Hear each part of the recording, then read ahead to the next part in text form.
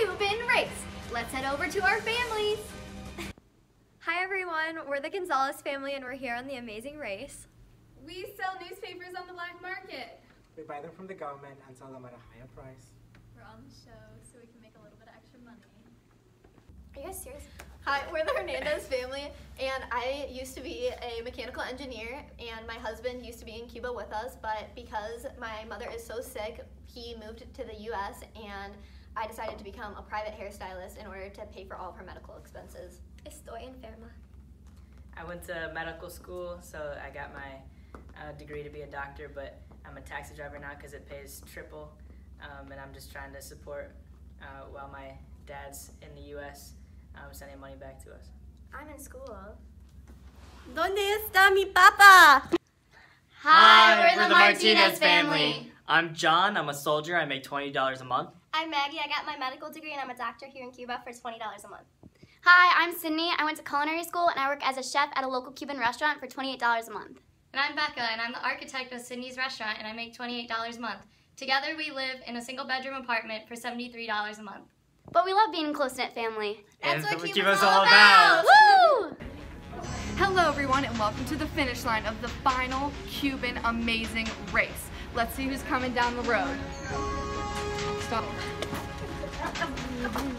Here comes the Gonzalez family, very clearly. Whoa, whoa, whoa, whoa. You guys are disqualified. You want to buy a newspaper? $1. Sure. Thanks.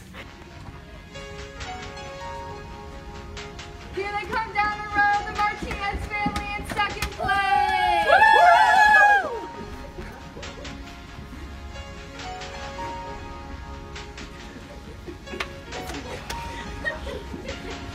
Number one, the Hernandez family.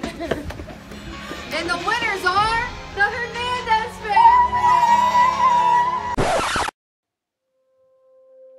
This seems a little weird, right?